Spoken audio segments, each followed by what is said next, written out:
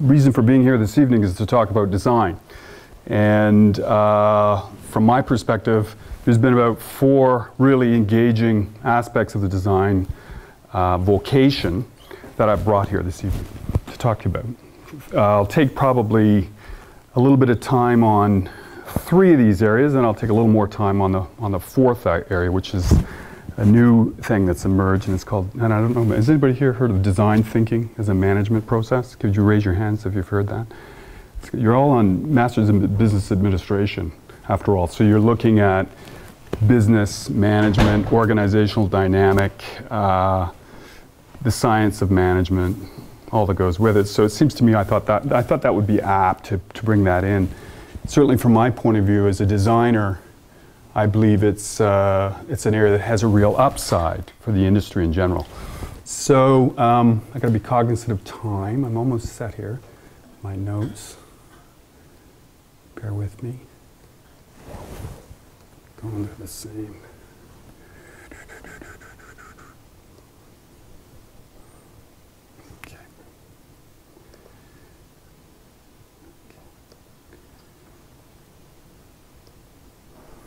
Okay, so we'll just set this up here. Is this in the way? I guess it might be. So as I mentioned, the company's Gordon Group. I founded it in 1987. I was 27 years old. And I realized very early on in starting my own business that I had to extend value to the clients that I was going to attract. So, this idea of design, I mean, maybe I could take a minute and just ask people here while we're together for this little period. Can people just share with me what they think design is? Anybody willing to offer an opinion on what the meaning of design is? Don't be shy, I mean, go for it. Make technology usable for ordinary people. I guess what design is about is to bring something that scientists and technology guys invented. Yeah. Bring them to ordinary people. So kind of the notion of making complex things clear for people, yeah, so it's easy to use. That's perfect. That's one way you could describe it. Go ahead. For me, design is just like a unique brand. Mm-hmm. That speak to what you're trying to advertise to your consumers. Yes, and brand is a major kind of aspect of design, and clearly that's an area that one could easily spend another hour on, but absolutely brand will factor significantly into the idea of design, and you're going to see that in my presentation. So, depending on who you talk to and depending on individual background, we all have a different view of what design is. But from my point of view, starting a new business, going out there trying to make a living, I need to come up with some pretty clear definitions of what design is, because after all, people weren't going to buy my product unless I had this figured out. So hopefully this will work. Boom. The little hour presentation I have is broken down into 4 areas. I want to try to be as concise and clear, and please don't let me go off on tangents here too much, because I tend to do that. I'll use time up, and we won't make the best of this. Bottom line, from my point of view, is design comes in as a practice in some and this is very evident in different organizations, depending on their scale and depending on their investment in design and how they see design as integral to their operations. In certain organizations, you'll see design as part of their culture. It's emblematic of who they are, their personality and their identity. And more often than not, you'll see strong companies that are celebrating design have strong brands. It's clearly a competitive advantage. The other, so I was looking at, okay, the practice of design, that fits pretty well anywhere on the spectrum. Only certain companies are going to embrace design and build it in as a part of their culture. That's number 2. Number 3, that was from my point of view very meaningful, was the notion of making design accessible, which is another definition for design. And these things aren't all separate from one another, but the idea of access is the notion of making information easy to understand, a very simple concept. But in this day and age today, where we're totally flooded with technology, graphics, video, and so on and so on. The idea of filtering out all the noise and getting to really clear meaning is, I think, an admirable vocation for people to pursue. So that, for me, worked quite effectively, talking to clients about the notion of access. The last few years, there's been this new narrative that's come out, and it's this notion of design thinking. And I'll go into that a little bit more at length as part of this time we have together. But it basically is a management construct that is being discussed extensively among academia and leading corporations today. What has become evident, you look at Apple, for example, is management is starting to look at the design as an approach to managing their organizations. So back in the 50s, Watson used the term good design is good business. A lot of this stuff isn't new, it's been recycled, but from the point of view of laying down a framework for design as part of a management construct, it's I think, something to look at in terms of your studies, in terms of how you can apply design to the types of initiatives you're pursuing in terms of your career aspirations. Fundamentally, what's being discussed with design thinking is this notion that you, through trying new things, use a Steve Jobs reference, connecting the dots, going forward, getting over some of maybe the failures and hardships that you've faced in the past, you tend to open up opportunities. If you only live in the past, unfortunately, you won't be able to identify opportunities. And this is the trap, I guess, organizations fall into, is they're not challenged to look ahead. They're looking at reliable factors, like, and again, I'll go into this in more detail, but the notion of design thinking is one of designing pathways for growth into the future. I want to make a point a little bit about just this sheer volume of information that we deal with today through the internet, and that there is opportunity within the design field to differentiate and cut through that noise and raise the standard of design in a way that will create a more powerful message. And essentially, we're all designers today, utilizing technology, whether it be, using Twitter or Facebook or writing a blog or uploading a video.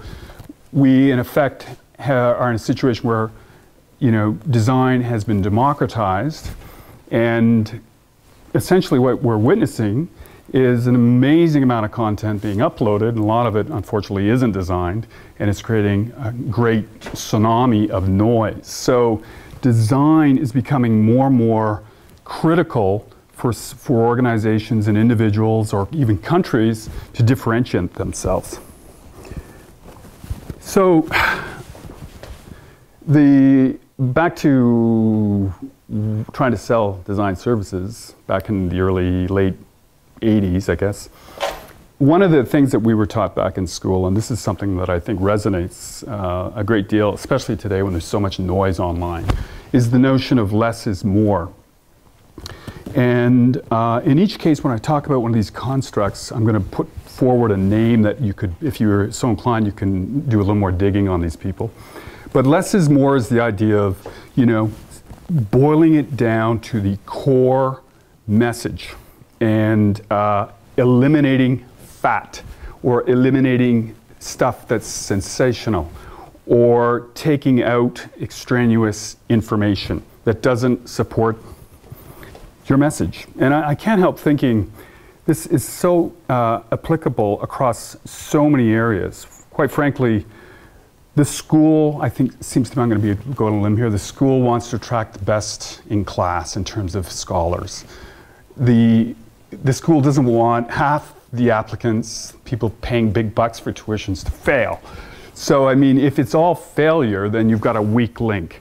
I know in my business, with my team, I want the best employees. We're going to get judged on the weakest link. And there's a metaphor here, it seems to me, if you think of car design, a Porsche, everything on that Porsche is absolutely the best, industrial design. They can leverage to keep the cost a certain amount. They don't put like crappy product on the back end of the Porsche because, of course, that'll make the car not as efficient. So when we look at less is more, it's about defining the strength in terms of what is essential to make the design the best it can possibly be. And one of the architects I studied extensively and admire is Le Corbusier. Of course, you'll recognize this chair, which is sort of an icon of the whole design, milieu. But his whole thing was modernism, boiling it down to the absolute essential. He hated the Victorian age. He hated ornate. He designed this Savoy house in France, which is simply a box, but it's got this character of aesthetic about it that's actually quite striking. And he's a good read. And he also designed the United Nations building. There's some controversy as to his design was stolen for that. But there's legends who we can source to get more reference on any of these concepts. And certainly modernism and the notion of less is more is one design, factor. There's many others. There's deconstruction. It just goes on and on. One of the greatest countries in the world that celebrates minimalism and modernist design, of course, is Switzerland. And we were trained extensively to follow the Swiss design model as part of our course. Because the whole notion was based on a grid and developing simple concepts that were extremely clear in terms of their effectiveness communicating. So the whole notion of this idea of how am I doing? Is this interesting for everybody? Is this kind of, because I'm going to go to the next one, and if you have any questions at any time, please by all means feel free, because we're only here for an hour, and then any practicing designers in the room, like anybody that's sort of dabbled in it, taken concept to market in one way or another, sold something to a client? Not really. So this is a little bit of a different point of view, I suppose, from what you would normally be looking at during your course curriculum here. Somewhat really. The notion, again, I'm using metaphors, visual metaphors, get it back to what's meaningful. And cutting through the clutter and the crap to hit a chord for your clients so that whatever the product is that's going out is going to resonate, is going to persuade, is going to help people to aspire to want or understand or find meaning in the solution. And that can be applied to a Facebook page, after all, or to a blog, or to an annual report. I brought a bag of product. If there's time, I'd be happy to show you some of the pieces we've done just in the last year. One of the biggest inspirations, I think, for minimalism in design has to be the natural world. And I put this slide up just to, I think there's a lot of inspiration that can be found from looking at elements of nature. Because after all, elements of nature are essentially boiled right down to the absolutely most essential parts required. So I think it's inspirational. I think a lot of design can come, or concepts can come from looking at the natural world. I'm moving on now to the notion of culture. And, if as practitioners in the design field, we can go out and do orders, and we can respond to clients' individual requirement to help them with an annual report or a logo, or maybe it's a website or what have you, some writing. At the end of the day, some organizations out there will build design in as a cultural construct of who they are, and of course Apple is sort of the leader in that. They've been known for that. Culture is where you bring design in to an organization where it's sort of top down. The senior executive is totally engaged, and this notion of design is extended throughout the entire base of the organization, from the staff profile out to stakeholders and so on and so forth, it sets up a significant barrier, it seems to me, to competition due to the way design's used to differentiate the organization. And these are exciting times when you can find a client that is willing to make this level of investment. But frankly, most brands today that are leading have made that commitment and have invested heavily in design. I don't know, does anyone recognize this guy, Paul Rand? If anyone's interested in corporate identity design, Rand designed IBM's logo. But he was kind of a legend during the latter part of the 20th century, working out all these corporate identity systems.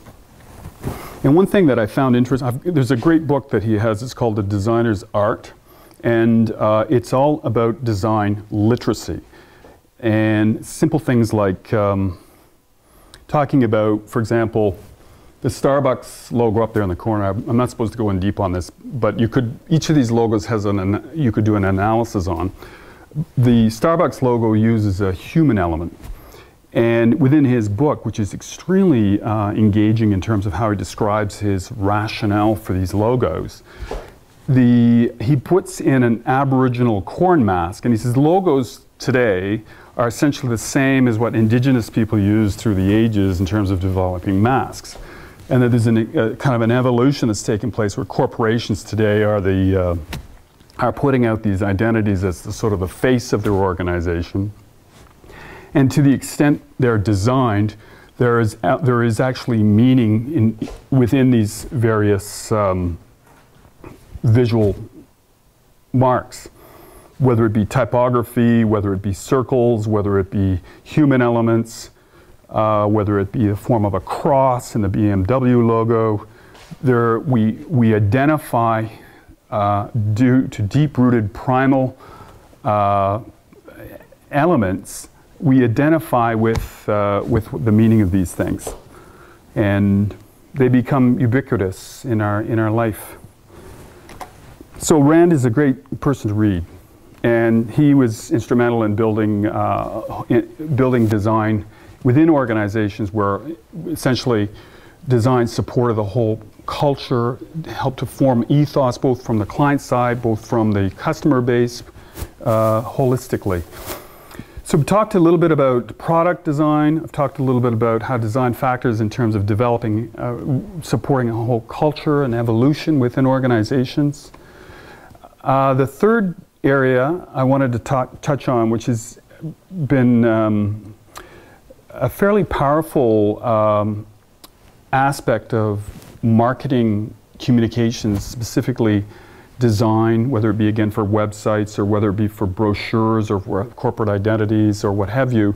This idea of access really resonated for me back in the 80s when I started the company. And the notion here is one of, we're not about just designing stuff that looks pretty that we're going to put up on the wall and nobody's going to understand what it means. The notion of access is to make information, structure it in such a way so that people can find a pathway to meaning. And that goes to the whole idea of, my God, it's information anxiety today. Look at the stuff that's coming down on us in terms of how much information is needed to be processed, whether it be again, videos, social media, corporate branding coming at us. There's an opportunity for designers to structure content in such a way that it takes the anxiety out. And the classic example would be, when you go to IKEA and you're going to assemble a bookshelf, and the instruction manual is like totally messed up and the screws aren't clear, and you build a thing, and you realize you've not put the parts on in the right order, and of course you've got to start all over again. That is poor design in the sense of making information clear and meaningful. There's a genius in this milieu who I admire a great deal. His name is Richard Saul Wurman, and he's down in Newport, and he's done remarkable things. You may not be aware, he was the founder of the TED conference. So he was using this principle of design to bring technology, education, and design leaders together and have a forum for them to all talk among themselves. And of course, you can go online and see all these great videos. Wurman was the brilliant thinker behind that one. He also had a publishing business, which I believe he sold, which was called Access. And he designed for people books on cities. So if you were sort of the competitor to Fodder's, if you wanted to go to Paris, you could buy a Wurman's book, Access Paris, and you could find your way around to go check out the Louvre, or go into the sort of suburban areas. He's brilliant about organizing information. He claims there's 5 finite ways to do that. I don't have that at the top of my tongue here, but he also designed medical books to help people understand the anatomy. He's worth checking out, and it's a brilliant school of thought that he's a prophet for. So Access as well, there's another level to Access today, and we're going to hear more and more about it. There's legislation coming. This notion of access has to work for people who can't see well or have hearing disabilities or motor skill disabilities. The term that's being used is called accessibility. All our media has to be conformed to make that work for people with disabilities. And there's a significant upside, obviously, if we make information more accessible to people around the world, people who don't have all the same standard of sensory abilities that average folks have.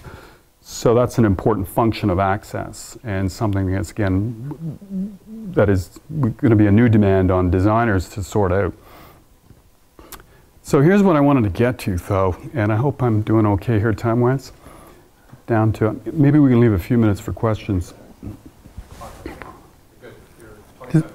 Does anyone have any questions, or, yeah?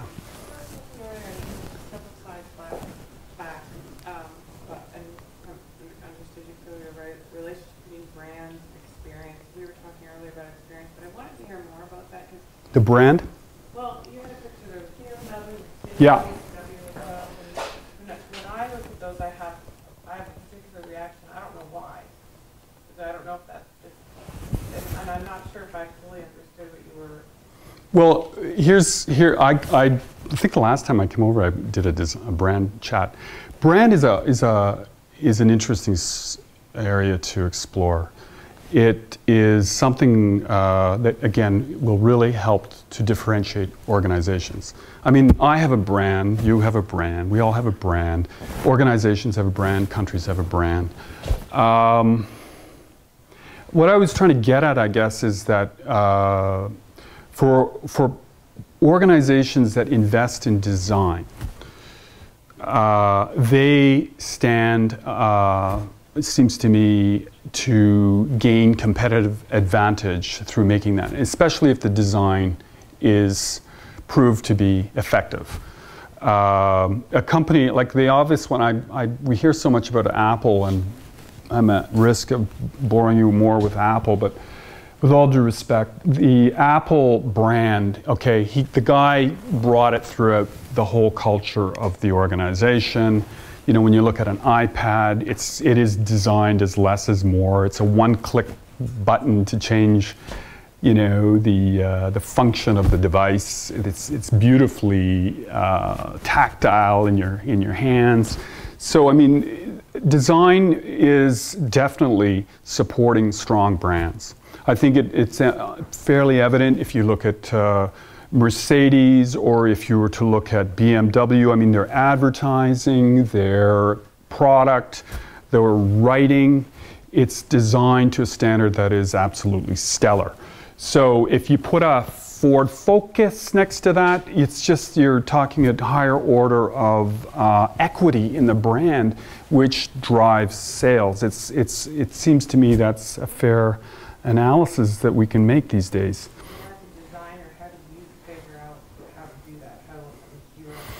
Well, we're going to go a little deeper on brand now. Now, brand is one that I'm fascinated with, and I would promote to anybody pursuing a design vocation to understand brand. There's a great, the prophet of brand is Aker. I think it's Aker. He has written the theoretical framework for brand leadership. And his basic model is, coming at brand, you look at who's in charge, what's the identity framework, what's the architecture of the brand. I don't know, any of these brands, seems to me they might have a bunch of sub-brands and component brands and endorser brands. And then finally, how are you building that brand? What are the tools that go out? And that's all design as far as I'm concerned. I mean, you can design the most remarkable story to tell about a product. And it can have all sorts of wonderful archetype elements in it that help persuade people to join the movement. Certainly the identity framework, an extension of that is all the visual, which is, this isn't brand here. This is an extension of brands. These are the graphic extensions of the brand. The brand is much more than just the logo. But, you know, to have a remarkable story behind a company, have a crappy visual reference for it, I think that's a weak link in the chain, and you're going to get judged on that today. So the visual is absolutely essential in terms of the overall thinking, in terms of positioning of an organization. And again, I'm a strong design advocate, so I would say you got to have a certain amount of investment in the visual as much as the words, and vice versa.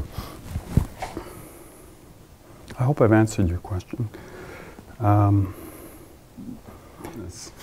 And I'm going to try to do justice to his academic position on all of this. He's been out on the speaker circuit.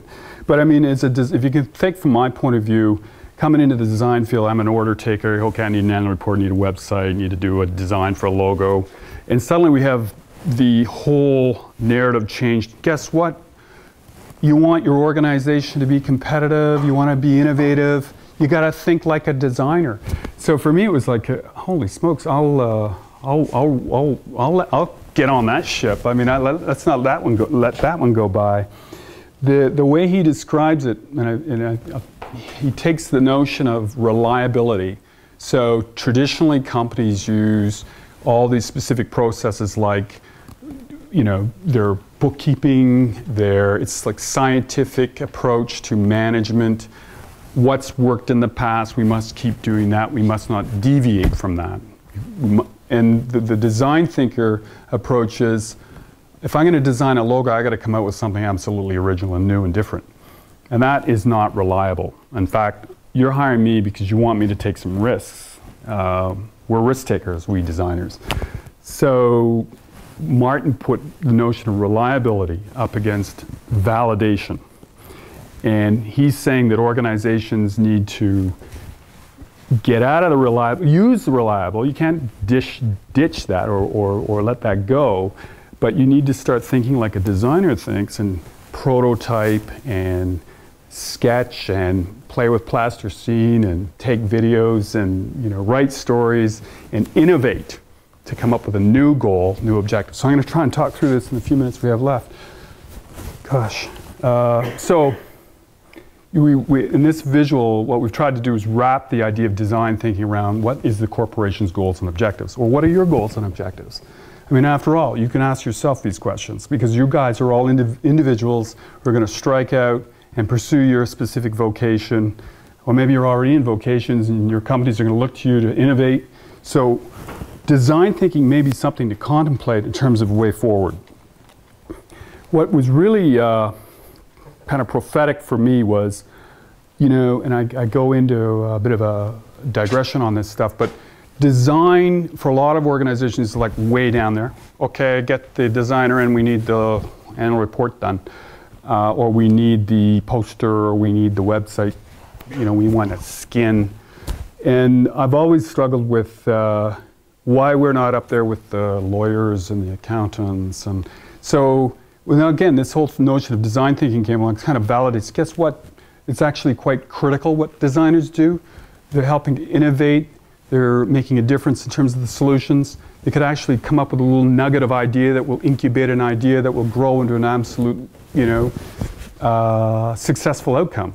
So what it's done, this narrative, is it's introduced the designer as a more critical role in the organizational management. And to that end, we're now sitting next to the CEO. We're no longer just doing a little design thing on the Mac in the corner.